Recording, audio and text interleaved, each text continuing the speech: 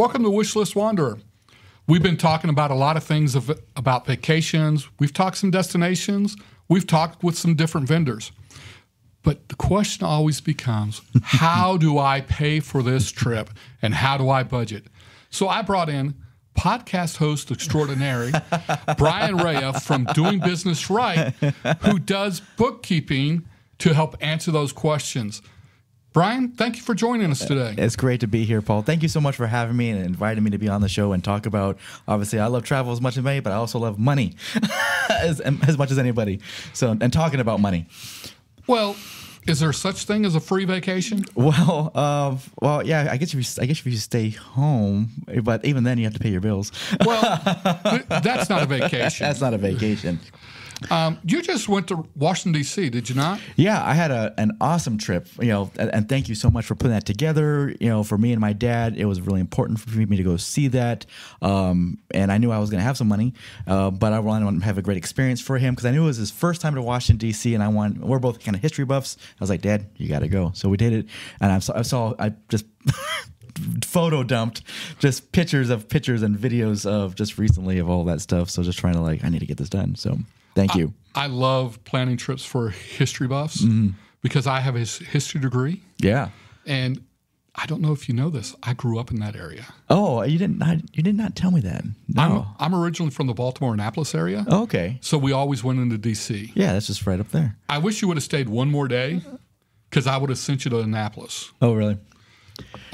It's the oldest state capital that's continuously working that has also served as our nation's capital. I think I did know that.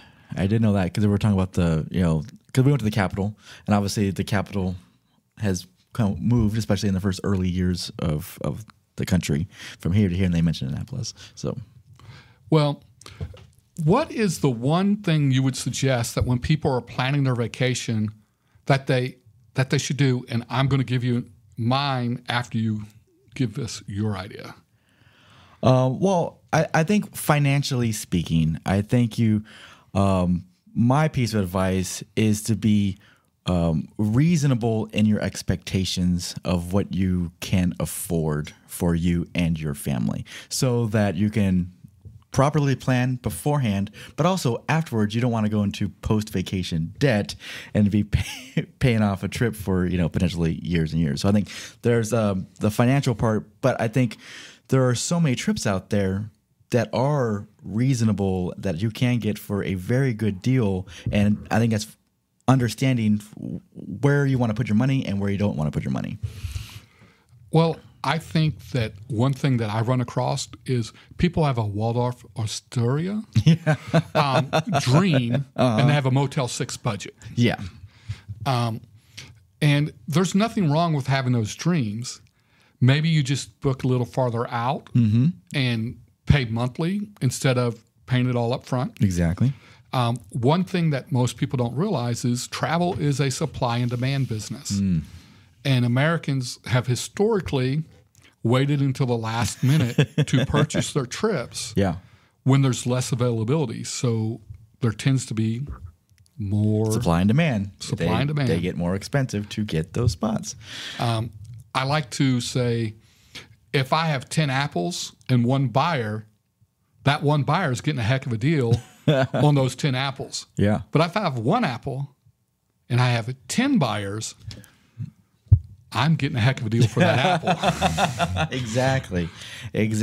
And I think that, it goes back to awareness about what you want. And I think the early planning thing and getting that booking sooner rather than later is a huge portion because obviously that can save you money in the long run. But also I think it actually commits you to okay, well, if you are going to be paying it, say in a monthly payments, well, we got this trip in a year. We need to start actually saving for it instead of dreaming about it and just going well, maybe if we save some money, we can do that. No, you've committed to it. You got to start saving to it and actually make it into your budget plan. Well, I had a gentleman who was retired. He was going to take two of his children who were retired. He was an elderly gentleman. And they were planning a trip, and he wanted this specific itinerary. Oh, okay. And it was going over a major holiday when schools were out, and each of the cabins were $10,000 a piece. Oof. And this gentleman could easily afford that. Yeah. And since I knew they were all retired, I asked him, well, if I could save you money, would you go 3 weeks earlier since you're all retired? Mm-hmm. And he goes, well, how much money are we talking about? I said, I can get you all 3 rooms for the price of 1 room just by moving it off of Christmas and New Year's and going 3 weeks earlier. And he's like, I didn't even know that was available. And that is one of the advantages of using a travel advisor is sometimes we know exactly when's the best time to buy, but also when is the best time to travel. Not necessarily when to buy, but when to travel. Event. Because when schools are out, prices tend to be higher because you have a lot of families traveling and that sort of stuff. So in your planning for your trip, what were some of the expenses that you planned for and what caught you by surprise when you arrived in your destination that you weren't expecting? Well, we'll start with the easier ones, right? So when I started, thinking about this trip, I knew that I was going to have, a nice little chunk of money, and I was like, well, I know there's going to be obviously my airfare and my hotel, and I knew that I wanted it like over an extended weekend, so over 4 days, like I said, it was a Friday through a Monday trip. So I felt pretty confident about what that was going to be, and then it's like, okay, what about the excursions and extras? And I think for me, I was like, knowing that my father's 72 years old, right, and yes, he can walk and he's mobile and he can get around, but he's not like, a 20-year-old who can just like, hey, let's go walk 5 miles around the entire National Mall and then repeat the next day for 4 days in a row. So I was being very aware of that. Also, I was like asking about like those excursions that actually had like some driving tours that wasn't walking all the time. And those had a great value. To me, that was a wonderful value because I was like, it was nice not to have to walk everywhere. But I think some of the planning things I did plan about for food, knowing that we were getting some food, and we actually we did go out, but there was a couple nights where it was like we just ordered some food at the hotel just to kind of save some money and and also some transportation costs. I do think transportation is always, I think, one of that X factor that I think a lot of people kind of forget in that budgeting. Like, yes, we can get you there, but if you want to get to places while you're there, whether through Ubers or taxis or Lyft or whatever you're doing, well, those fees can really kind of add up if you're not really careful, especially if you want to like for ours, we had to go to some excursions, but the excursion start point was a couple miles away. So therefore, I was like, oh, we gotta get an Uber and you get over there. So I think that's something to be aware of. Is about now. Fortunately, it wasn't deal breaking. It was like $10 to get there. But if I had not known that, or if the excursion start point was a much farther away, and I didn't really plan on how to get to that, I can see it costing a lot of money for people to get that. Well, as the one who planned those excursions, I will tell you that I told you ahead of time. Yes, you did. And I looked at the options for them to pick you up at the airport, or not the airport, but at your hotel. Well, both actually. And it was much cheaper for you to get an Uber. Yeah. It's not as convenient, but sometimes you pay for convenience. Yeah. No, but we're also I was in a big city, right? And therefore there's Ubers and taxis all the time. So I was able, even a couple times, I even just asked, there was actually a taxi right outside the door. I was like, I'll just get a taxi for this trip. And then Ubers, they were always there within just a couple minutes. So I didn't have a long wait time. But I can see if you were in a more remote place that didn't have quite the robust transportation system, it might be worth to just to have somebody pick us up at 9 a.m. so that it's taken care of. Well, and we haven't shared what city, and I'm not going to. If you want to, you can. But I know that city has a pretty robust public transportation. Yes. I not always suggest that in some cities. Mm-hmm. But if you're going to some places. Yeah, that's it's much faster than using an Uber to use public transportation, and you can buy public transportation cards that will take you from place to place. Just a couple of, it didn't apply in your trip, but if you're going overseas and you get off like a cruise or you're going somewhere and you are touring, let's just say like Italy in Rome, they have a lot of major tourist attractions, and you find a ton of restaurants there.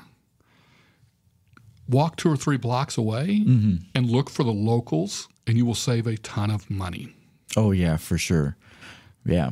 I think I think definitely overseas, but even locally, one time, one of the days, we did take an Uber to go into a little bit deeper into. We went to Chinatown. We went to the Chinatown area because we wanted to explore, the Asian food, right? And so we drove there, got the Uber, right, and we were able to find a very reasonably priced options for that. So sometimes I'm paying a little bit more for transportation, but the actual food costs, and we were able to eat really well, explore. We actually hit a couple different places for that, and it was, opposed to hitting the major restaurants that can be expensive. Well, I remember one trip I took for an insurance conference to San Francisco. Best Chinese food I ever had. Yeah. And I asked the concierge of the hotel where to go. And he sent me to a place that was pretty expensive. And I'm looking around, and I see this line of Chinese individuals. Yeah. American Chinese. Because I'm not eating Chinese food. I'm not into chicken heads and fish heads and chicken feet. Oh, come on, Paul. That's great. Yeah. My wife brings some of that home. And you're like, I'll pass. And I saw this line, and it was going up the stairs to a small dive. Yeah. Best sesame seed chicken I've ever had. I mean, just finding the dives. Yeah. Well, I think that's like the locals, or the ethnicity that you actually want to eat. If you're in Italy, right, go find where the Italians are eating. If you're in San Francisco and Chinatown, well, if there's, Chinese or American Chinese in that area, there's probably a good chance. Or if you look inside the restaurant and it's a whole bunch of American Chinese or Chinese in there, it's that's probably a good hint that maybe this is probably a pretty good option. I was told by a local in Italy, if you walk in and the menu's in English, turn around and walk out. Because they're catering to tourists. Yeah. No, it's good advice. It's when you think about it, it's like if you're in Italy and you really want to get authentic kind of Italian food or whatever country destination you're at, well, he said the best places to go is where there's no pictures and it's all in Italian. Pull out your phone, Google Translate. That's right. And the price is going to be cheaper and the food's going to be better. Exactly. Yeah. Well, let's get back to what this podcast is about. Besides good food and finding it cheaply. What were some other expenses that you saw? Did you include tipping in your budget? Actually, I did. Being part of the service industry, I'm always very aware. Both my dad and I have a background, in the service industry and understand the value of that. And so I actually pulled out a couple $100 just of cash, that I knew was this is probably going to be tips, for all of that. And just because, you get an excursion, I want to, be able to tip just, a bill there.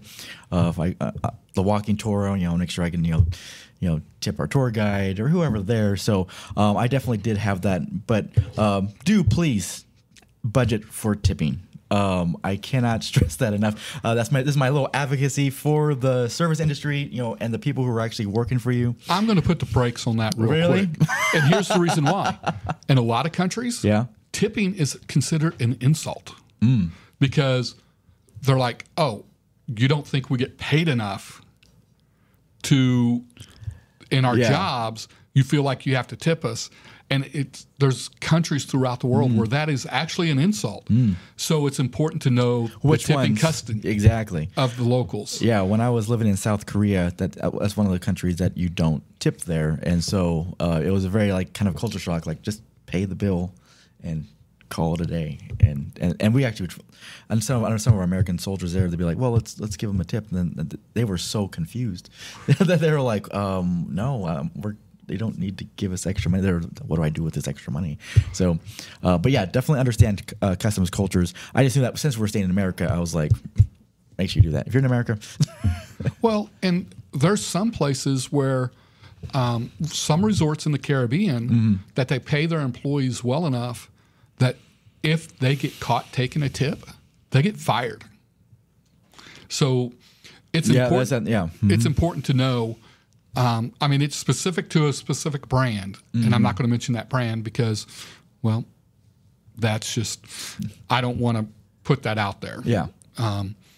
So what sort of tools do you use when planning and budgeting for a vacation, and what would you suggest other people use? So I think when planning for a vacation, I think put it in writing. That's the biggest thing.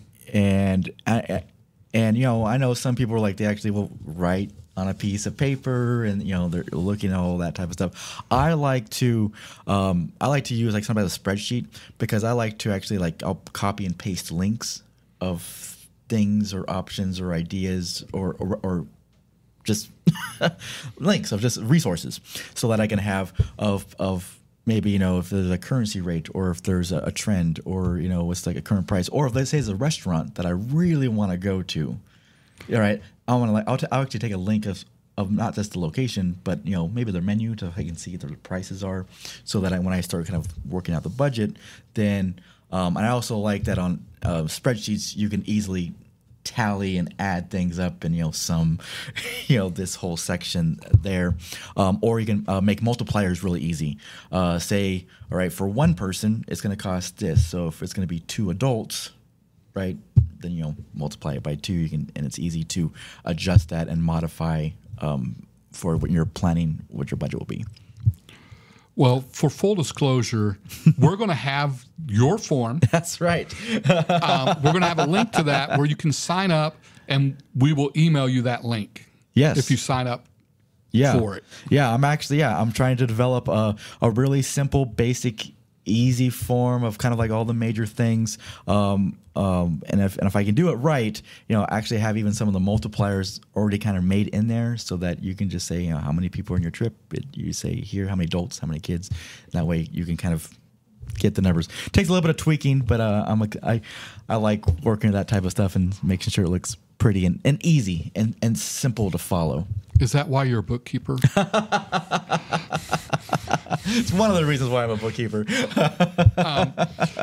Well, can I give you a couple tips that I think will save people money? Yeah. What do you got? When you're planning your trip, always use a travel advisor. That's my advice. Well, yeah, period. Yeah. We know different things. But plan your flights first, because the greatest difference in your pricing is not going to be your hotels. It's going to be your flights. A flight can be off by 3 hours difference, and it can be $1,000 per person. Yeah. So plan your trips around the flight availability and the cheapest flights that you want. And the farther out you plan, I'm going to say for cruises and guided tours, you can't really plan your flights around those because they're leaving on specific days. But you can arrive a couple days early or leave a couple days later. Exactly. Which can save you significantly on your flights. Flights have the greatest variance in price from day to day. So always it seems like from hour to hour sometimes. I've seen some flights, like I looked in the morning and suddenly in the afternoon, it's like, this was... It's that supply and demand. Yeah, it's crazy. Also, look at leaving out of different places. I have priced flights to Rome out of XNA at $1,700. The same day, flying out of DFW, it was $438. Wow. I don't know about you. Yeah. I'll save $1,000 per person and drive to DFW. Yeah. I mean, it's only a 5-hour drive. Some people say, well, just catch a flight earlier. Well, then you have to get your luggage, exit the airport, and re-enter the airport and go through international and check in again. Yeah. So there's really not enough time to hit those international flights flying out of XNA, even if you leave first thing in the morning. And I know people will buy flights that stop over in a city they're going to go to because they can find a flight to another city that stops there cheaper. I do not suggest that because it's against the airline's policies, and they will ban you from the airline. And you might not be able to fly home because you did that. Yeah. And because the pricing is set in a way to make it the best value for the consumers. And I know it sounds like, well, I'm paying cheaper if I do this. But what that does is it ruins the flight for the second half of that leg. And it makes it more expensive. So it drives up the price of the overall ticket. Because there might be additional people getting on at that location. yeah, exactly. That are going to lower the price. But if you get off, it doesn't make that flight profitable. So therefore, when something's not profitable, what do they do? That's right. Prices go up. So that would be two of the things. I would also say pay your deposits to reserve your rooms. Now, flights you have to pay for pretty much up front. Yeah. And wait until the final payment to pay the rest of it and put that money back into a savings account or money market account, whichever one you prefer. And that will save you money and you're going to gain interest. Yep. And you're still going to be able to pay for your trip. So that's one piece of advice I give to a lot of my clients. I mean, I want them to pay for the trip. And the last thing, it sounds like it's going to cost more money. And it does initially. Buy travel insurance. Yes. Because what most people don't realize is that your health insurance, 99% of American health insurance does not work in international countries. I just saw an email, which I sent out, actually. I have now included a story where Tyler Perry, the billionaire comedian, actually paid for a family out of Atlanta's medical bills in Cancun because he went into diabetic shock while on a cruise ship. Oh, wow. They took his passport when he went into the hospital and then wouldn't give it back to him until he paid the bill. Well, I don't know about you, but I don't have $14,000 sitting in the bank ready to pay a hospital bill because that's why I buy health insurance here. Yeah. And I had one client who went to Ireland, never bought travel insurance before, and they bought it this time. He had a massive heart attack. Between the medical bills and flying back to the U.S. with medical staff with him was close to $500,000. Oh, wow. He spent $500 on health insurance, on the travel insurance. Well, I don't know about you, but I'd rather spend $500 than $500,000 because that would have wiped out his his house, his retirement savings, everything. What's your ideas on that? Well, yeah, I am definitely a fan of, again, you're hoping for the best, right? But you want to kind of prepare for the worst. So making those small investments with that, especially with international travel, any type of international travel, it's totally worth getting those plans and figuring out your options and making sure. And also, I think also understanding what it actually covers and what it doesn't. I think this is part of the good planning process. And if it's a couple extra dollars for something, it's worth it. It's, again, or you hear these really bad scenarios and situations that can potentially happen. I definitely think it's especially I said for international travel. For me, it's the one product I sell that I hope no one uses. Yeah, exactly. It's sort of like our policemen and firemen. Yeah, you hope you never see them. In that bad way. I mean, I hope that one day as a country we don't need policemen because everyone is following the law and we're not hurting each other, and that we don't need emergency services to show up at our house because we've had heart attacks and that sort of stuff. I mean, I would like one day a year for them all to get paid to sit on their hands and do nothing because there's no reason to use them. Mm-hmm. When I sell travel insurance, I'm not hoping my clients have to use it. Mm-hmm. I don't want them to use it, but I want the peace of mind that they're covered. And that is part of the budgeting process. Mm-hmm. I mean, I had someone say, you're just selling this to make commissions. No. In reality, if you book a trip like you did, if you didn't go on your vacation, it hurts that you missed the vacation. But you've already spent that money. It's not going to hurt you long-term financially. Like if you had a medical emergency and you had to pay for it out of your pocket. Mm-hmm. Yeah, exactly. Yeah. And I think that part of planning your budget for your vacation is planning how it's going to affect the rest of your financial picture. Exactly. Mm-hmm.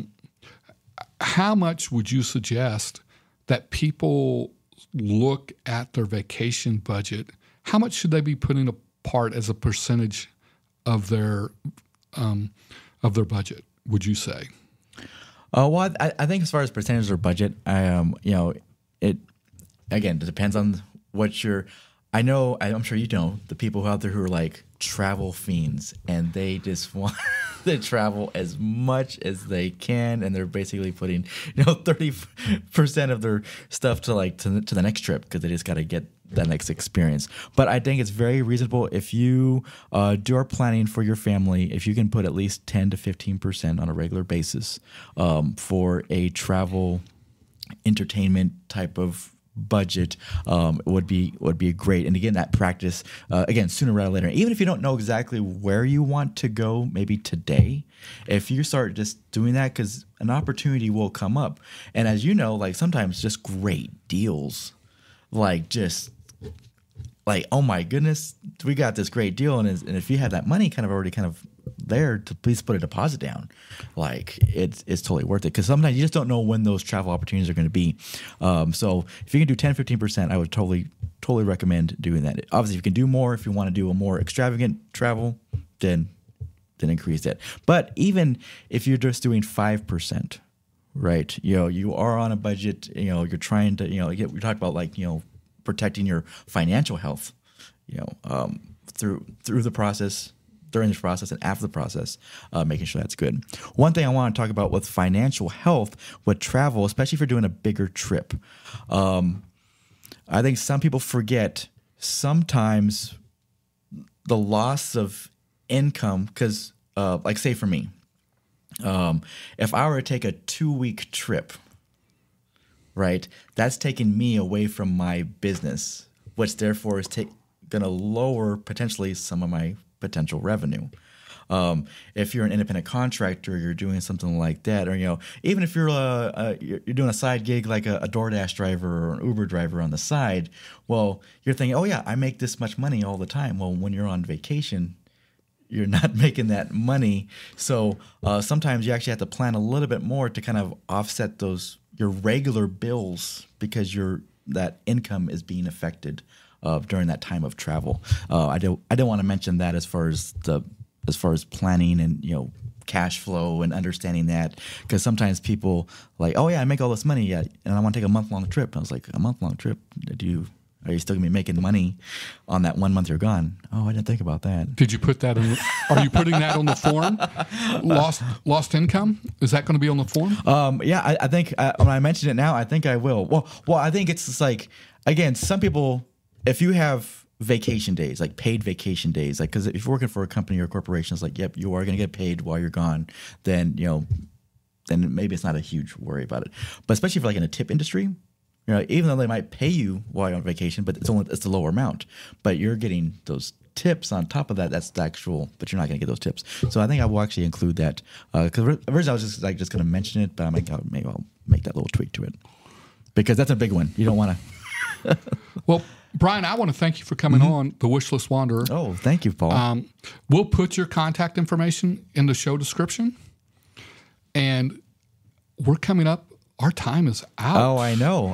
Tell us about your business real quick. You have 1 minute. All right. Awesome. Yeah. So again, I am Dr. Bryan Raya, and I do have a business called DBR Bookkeeping, Doing Business Right. And I help entrepreneurs, small business owners maximize their efficiencies through bookkeeping services. So I look at numbers all the time, and I'm talking about budgets and costs and comparing it. What are ways that they can maximize their money so that they can be they can have money to go on trips with their families. I also have my Doing Business Right podcast, where we're talking about business practices. And if you go search on Amazon, DBR Publishing, I actually have books out there about entrepreneurship and for small business owners. And so trying to advocate for just good practices. That's what I do, Doing Business Right with DBR Bookkeeping.